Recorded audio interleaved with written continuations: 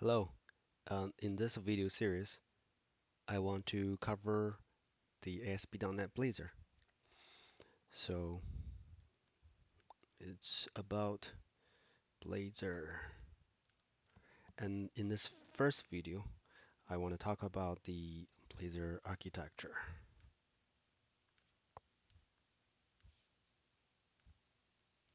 Blazor is for web development.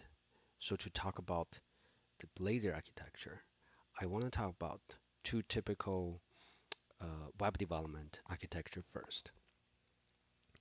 So the first one is the very typical request and response model, where you have a browser, right? And you have your user interact with the browser. And whenever the user wants to see something, the browser sends a HTTP request to the server side. Server, and the server processes the request here and returns a HTTP response. And what's in the HTTP response? It's HTML. And then the HTML will be rendered on the screen. And the user sees it, and the user is happy. So this is the first uh, architecture.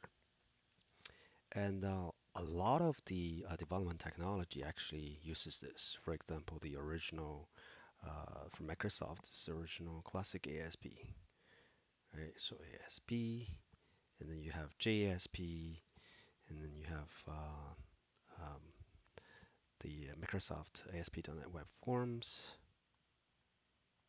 You have ASP.NET MVC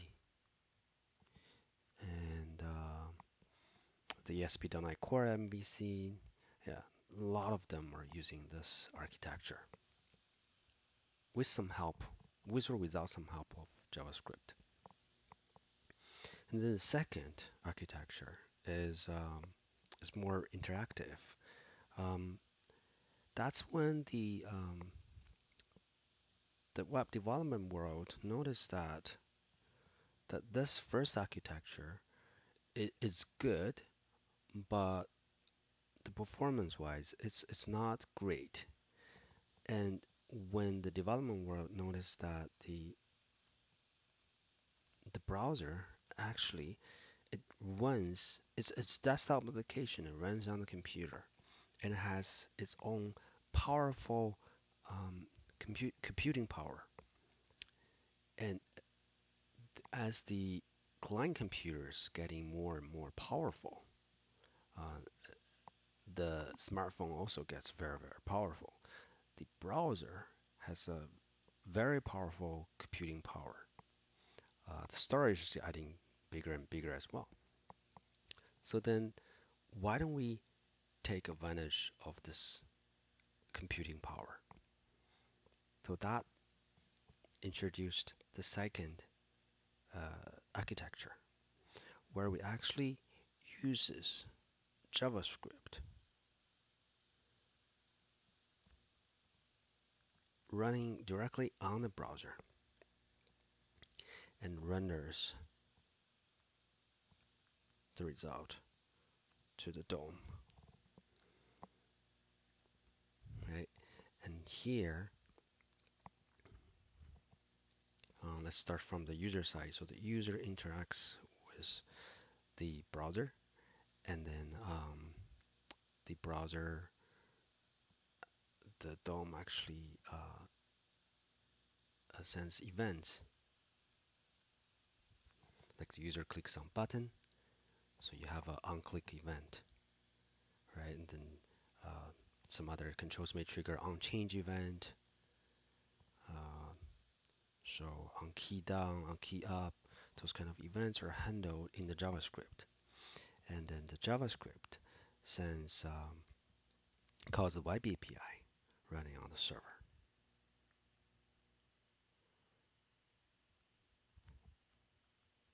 Nowadays you have more options, but let's just use Web API for example, right? So it sends a Web API. So this is a HTTP request, right?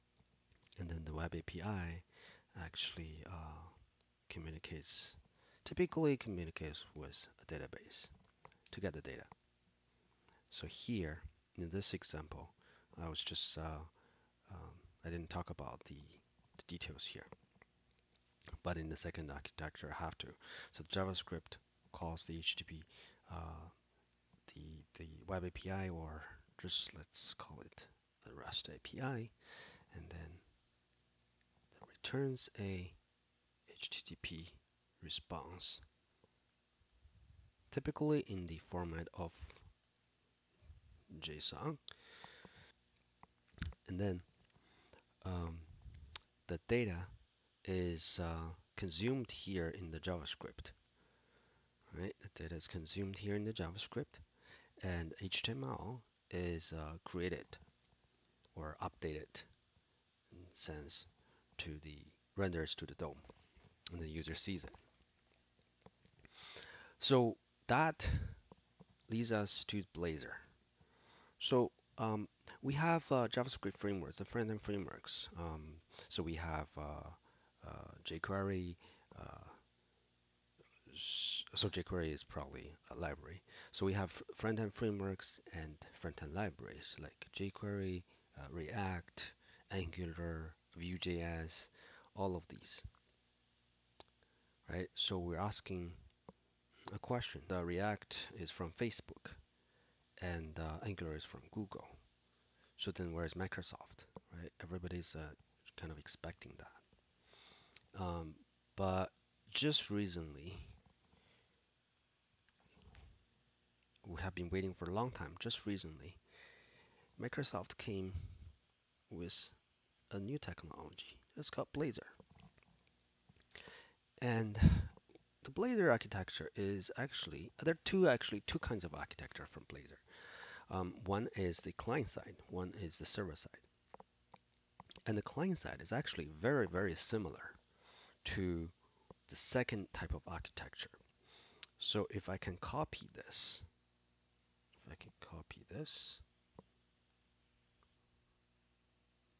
good, and then zoom in. So Blazor is very, very similar to the first architecture, but the only difference is that instead of using JavaScript, here, right? So the only thing that is different here is instead of using JavaScript, we're having C# here.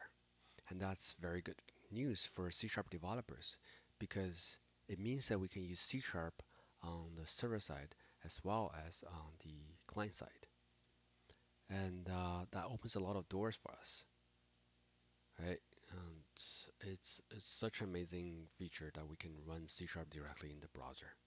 And if you have been using C# for a long time, you know what I'm saying. Um, JavaScript is nice, it's good, but then it actually evolves in a very dangerous speed. So let's also talk about the server side. So Blazor has a hosting model that is client side as well as server side, and let's start with the browser.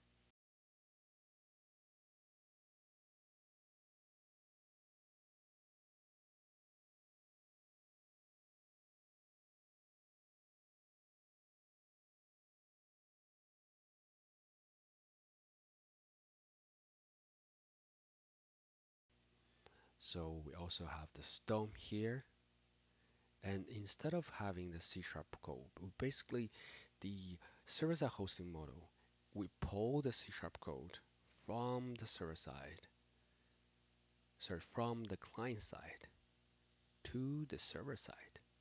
Right, so here instead of C#, we're having Blazor.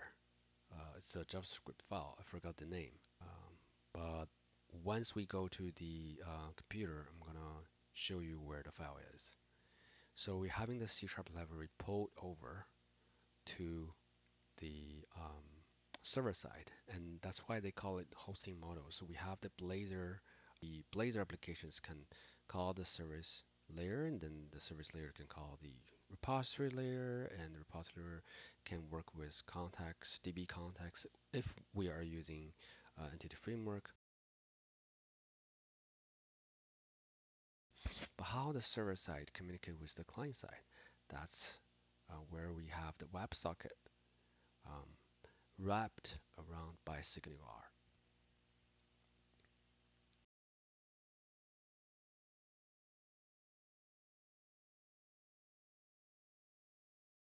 Right? So it's a dedicated communication channel. It means that we are using, instead of HTTP request and response, we're sending messages back and forth.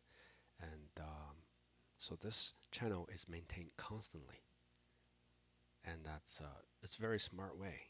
And this Blazor.js, this file is used to communicate with the um, Blazor application, this our C# code there. And the performance is also pretty amazing. And this so the architecture that we're comparing the architecture between um, Blazor client side and Blazor server side is that if we are with this client side application, actually um, we can create microservices by creating different web APIs or yeah. Uh, But server side, we can also do that. If we do that, then we cannot call the service layer and repository layer or the context, DB context directly in the same machine because this is monolithic. So if we're trying to do the monolithic architecture on the server side, then we cannot, um, uh, yeah, it's not gonna be very efficient.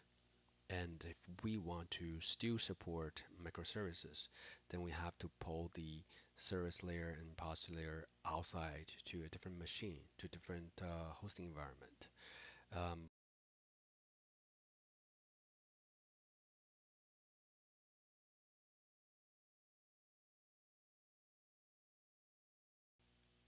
the request and response architecture is stateless.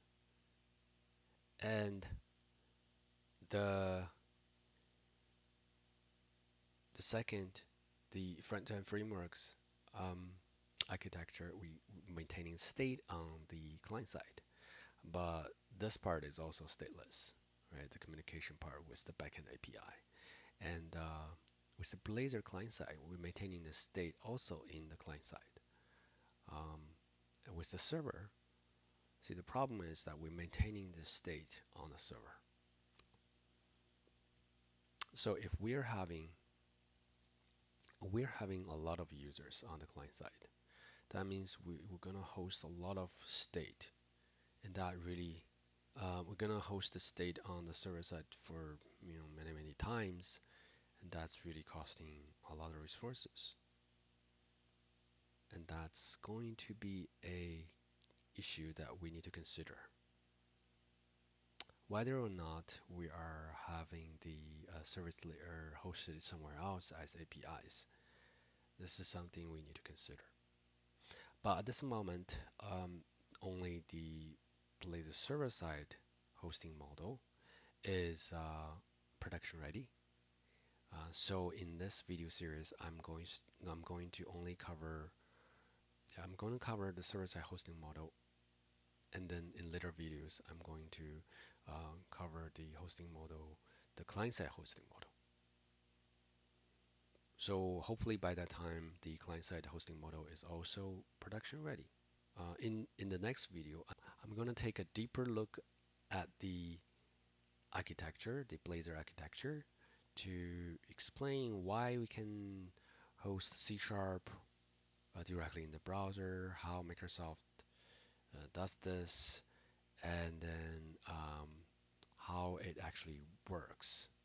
So, and that's for this video today. And if you like it, um, please gently hit the like button. That will help me a lot with my channel. And please subscribe my channel. And I'm going to have a lot of uh, tutorials like this.